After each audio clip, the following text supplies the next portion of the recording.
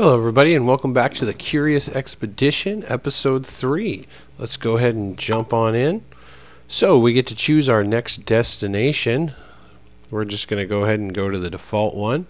We are currently Expedition 3 of 6, Fame 197, and Funds 20.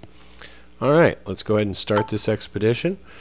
Eagerly anticipating the upcoming adventure, I made haste and arrived at the docks. The crew had preparation left to do, so I had one last pot of tea. A military man approached me and spoke of a deserter who had abandoned his post hidden in a native village. I would be handsomely rewarded if I could bring him back to civilization. We're just going to go ahead. Oh boy, we've got nobody. We're just going to go ahead and refuse that. I refused his request. I would not endanger our journey with this kind of quest. Brother Virgil, a missionary, offered to join his expedition. Well, we really need people, so we're going to go ahead and recruit him. We can use a missionary and welcome Brother Virgil to our trek. My heart jumped with joy as I heard our vessel was ready to sail. Let's see. We've got some bullets. We've got some ropes. You know what? I'm going to see if we can get any machetes. So we're going to go in and purchase equipment. I decided to visit the general store before setting off. I knew that many of the items would be hard to come by in the wild. Okay, so, what are these? A wonder of optical science. These magnificent binoculars will slightly increase your viewing distance. Huh. Alright, so, we're just going to go ahead and get all those. Alright, and we're going to start Expedition 3. Hopefully this will be a good expedition. I would like to try and increase our fame. It's 20, that's 15. Why does it take... Alright, well fine. It takes less to get to that one, so we're going to start with that. Alright, let's enter the mission. We went through the gate and were greeted by an old missionary. He was visibly relieved to see new faces as he had been alone for longer than he cared to remember. He greeted Brother Virgil warmly and assured us that we were welcome to sleep within the safety of his walls at any time. Alright, let's go ahead and rest real quick.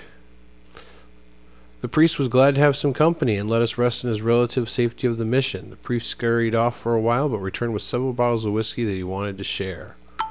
Well, let's have a drink. We accepted his offer and passed the whiskey around. It was not aged as well as we had hoped and left a particular bitter taste on our tongues. Alright, so now our stamina is fully back up. The priest inquired as whether he could be further assistance. Let's go ahead and check the storage room. The priest allowed us access to the missing storage room and promised us that he would have all items sent back to civilized world for us if we wouldn't be able to pick them up again ourselves. Oh, so we can go ahead and put stuff here. Alright, after talking about the storage room, the missionary returned to his other duties. Okay, so it sounds like we could store items here if we get full, so that's kind of cool. So let's go ahead and, you know what, we'll just see what he has. Nothing we really need, so we're just going to go ahead and cancel, and we're going to go ahead and leave. We said our goodbyes, he wished us luck, then it was time to move onwards towards new adventure. Okay, so let's take off from the mission, and we're going to go ahead and travel over here. We're going to enter the hut. We entered a mysterious-looking hut. It was dark and damp inside, with all kinds of dried herbs and other peculiar things hanging from the damp walls. A native shaman approached us with an absent stare as he chewed on some leaves. Well, we don't really have anything to trade, so we're going to go ahead and leave. And the compass shows that we should be moving upwards, so that's exactly what we're going to do. We're going to go ahead and head up this way. Oh, let's go ahead and try for that question mark, so go ahead and keep traveling. Oh, there's a hole in the ground. Well, we definitely don't want to fall into that. Oh, and there's another question mark. Nice. Okay, let's explore this cave. We approached a cave. Its opening led deep into the... Oh, we don't have a torch. Last time we did this, I lost someone.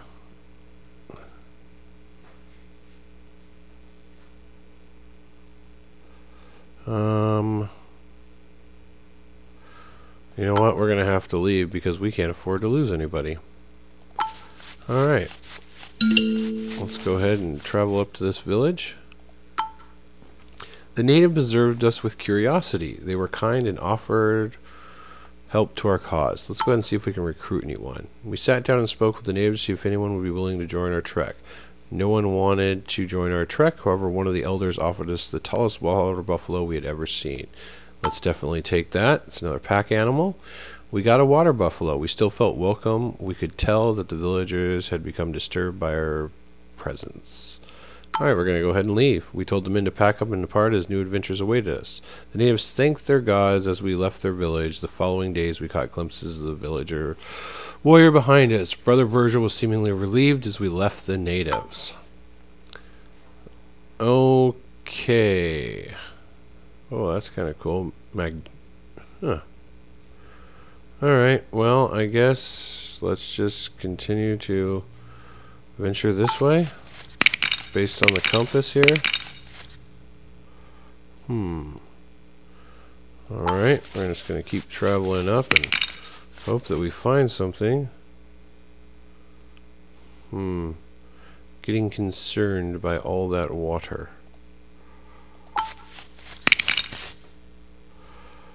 Okay. Well, we don't really have any choice but just to kind of continue on here. Ooh. Alright, and we're going to run out of sanity points, and oh, we do not have a lot to show for it. Okay, already this expedition is going poorly.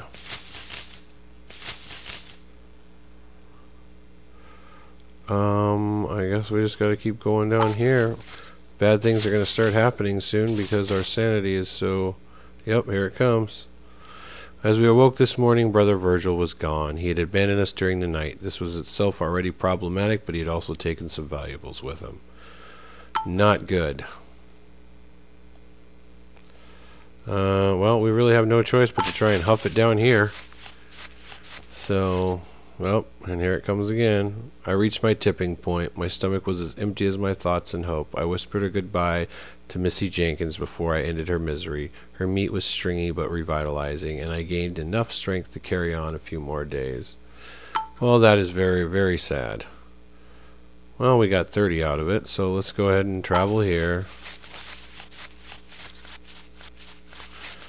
See if we can rest up for a couple of days, and then we'll continue on our own.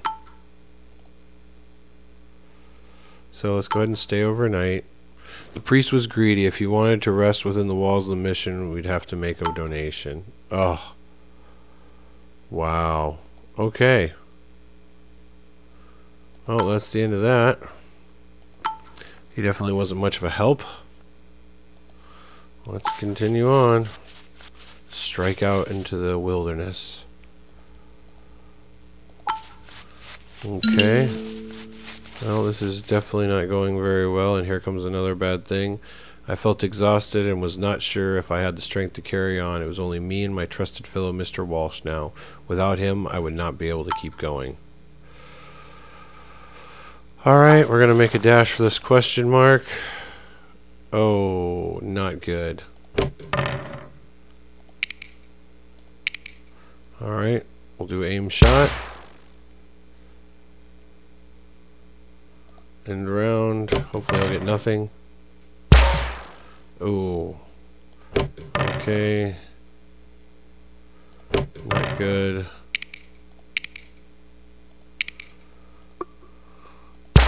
Do another aim shot, and he's probably going to kill us on this turn.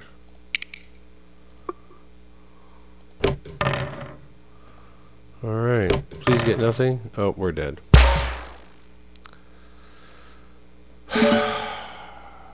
Well, unfortunately, I believe this is the end of our Let's Play of the Curious Expedition. It's a fun game. I unfortunately don't seem to be very good at it. But I do enjoy it a lot. I'll probably keep playing it a little on my own time, and maybe if I get better, I'll post some more of these, or if people request it. So let me know what you think, and thanks for tuning in.